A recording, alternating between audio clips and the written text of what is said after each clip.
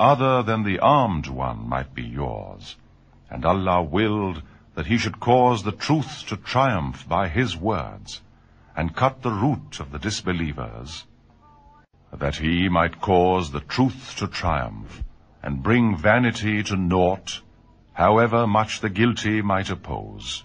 When ye sought help of your Lord, and he answered you, saying, I will help you with 1,000 of the angels, rank on rank.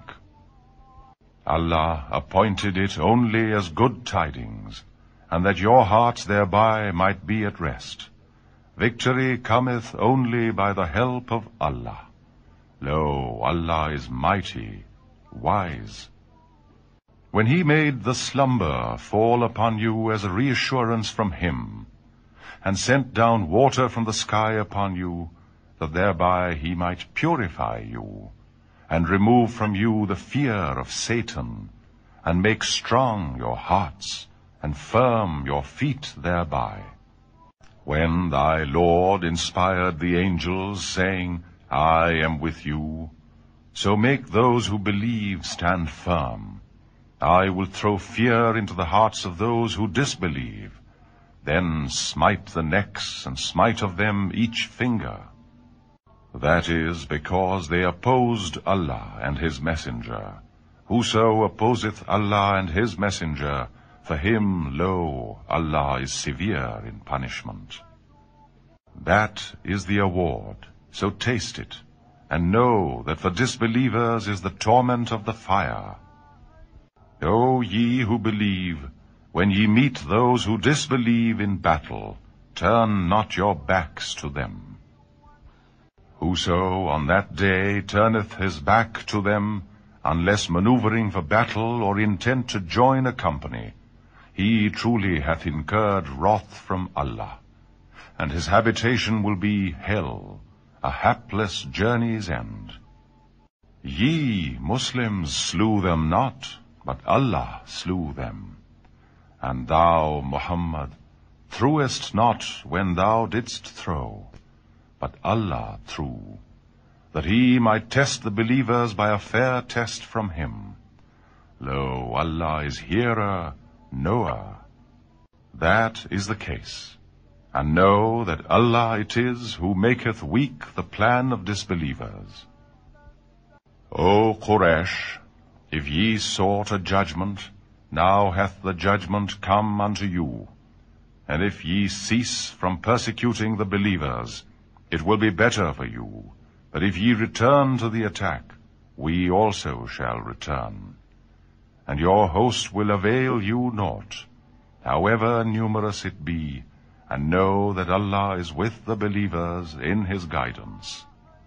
O ye who believe, obey Allah and his messenger, and turn not away from him when ye hear him speak. Be not as those who say, we hear, and they hear not. Lo, the worst of beasts in Allah's sight are the deaf, the dumb, who have no sense. Had Allah known of any good in them, he would have made them hear. But had he made them hear, they would have turned away, averse. O ye who believe, obey Allah, and the messenger when he calleth you to that which quickeneth you, and know that Allah cometh in between the man and his own heart, and that he it is unto whom ye will be gathered. And guard yourselves against a chastisement which cannot fall exclusively on those of you who are wrongdoers, and know that Allah is severe in punishment. And remember when ye were few and reckoned feeble in the land, and were in fear lest men should extirpate you, how he gave you refuge, and strengthened you with his help, and made provision of good things for you, that haply ye might be thankful.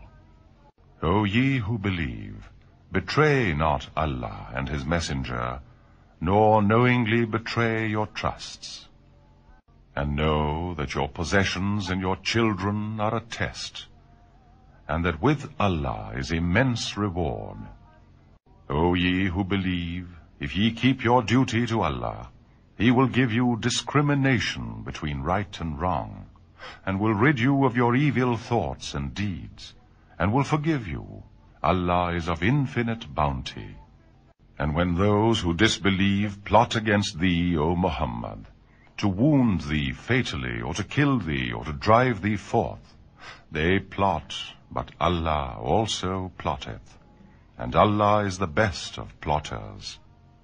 And when our revelations are recited unto them, they say, We have heard.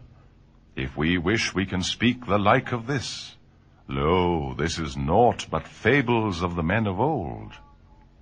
And when they said, O Allah, if this be indeed the truth from thee, then rain down stones on us, or bring on us some painful doom. But Allah would not punish them while thou wast with them, nor will he punish them while they seek forgiveness. What plea have they that Allah should not punish them when they debar his servants from the inviolable place of worship, though they are not its fitting guardians? Its fitting guardians are those only who keep their duty to Allah, but most of them know not. And their worship at the holy house is naught but whistling and hand-clapping. Therefore it is said unto them, Taste of the doom, because ye disbelieved. Lo, those who disbelieve spend their wealth in order that they may debar men from the way of Allah. They will spend it, then it will become an anguish for them. Then they will be conquered. And those who disbelieve will be gathered unto hell, that Allah may separate the wicked from the good. The wicked will he place piece upon piece, and heap them all together, and consign them unto hell. Such verily are the losers.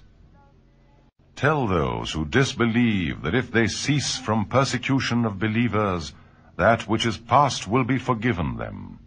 But if they return thereto, then the example of the men of old hath already gone before them for a warning. And fight them until persecution is no more, and religion is all for Allah. But if they cease, then lo, Allah is seer of what they do.